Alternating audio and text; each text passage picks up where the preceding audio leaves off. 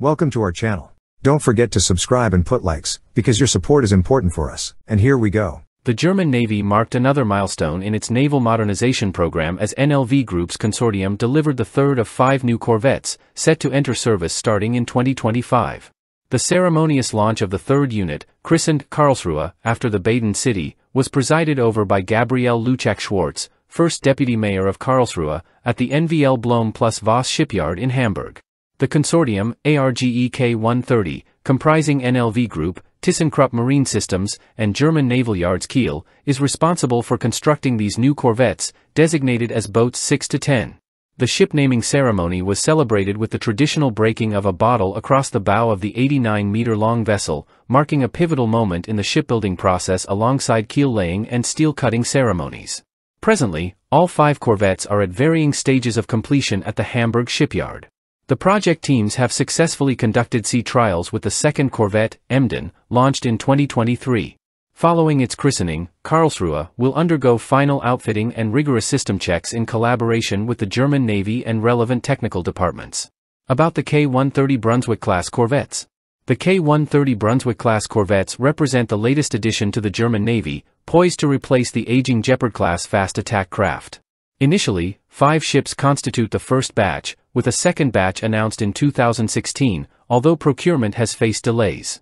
NATO stipulations necessitated Germany's provision of 4 corvettes at the highest readiness level by 2018, prompting this expansion.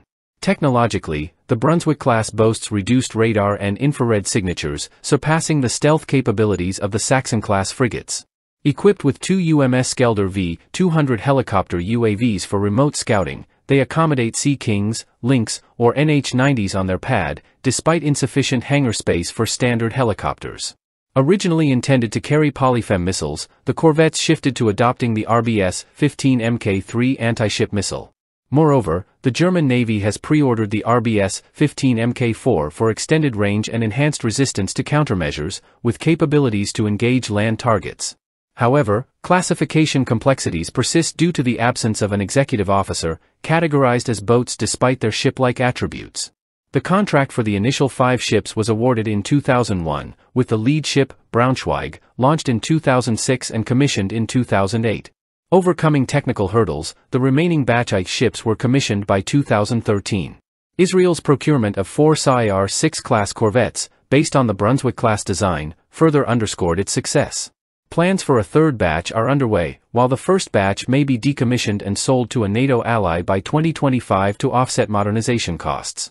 These corvettes boast a speed of 26 knots and a range of 4,000 nautical miles at 15 knots, manned by a crew of 65.